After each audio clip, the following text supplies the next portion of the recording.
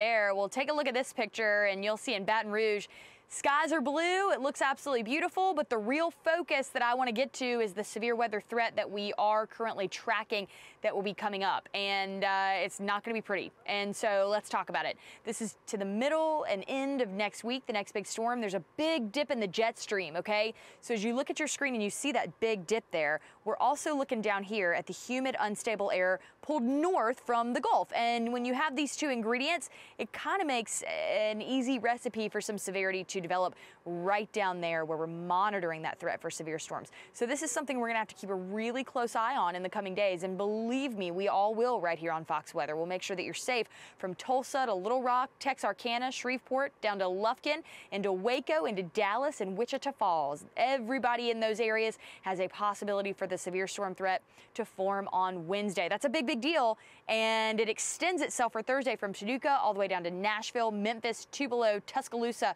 Jackson, Baton Rouge, Shreveport, and Little Rock. The possibilities there, Jonesboro is included, as well as Alexandria, and you know, I'm just going to be looking out closely for everybody. Future Track will show you what's going to develop.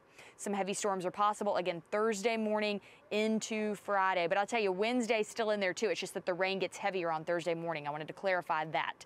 By Friday morning, though, when you really get the day going, everything should really start to move out for most of you, and more of that rain moves off to the east, which is going to be, you know, just something I know you'll be glad to see there, where the severity is expected. Oklahoma City, look at you. The numbers are all over the place. So you're going to go from the 40s to the 50s to the 70s, back to the 60s, and into the 40s again. You've got everything from sunshine to winds to cloud cover to, you got it, snow. Bridget?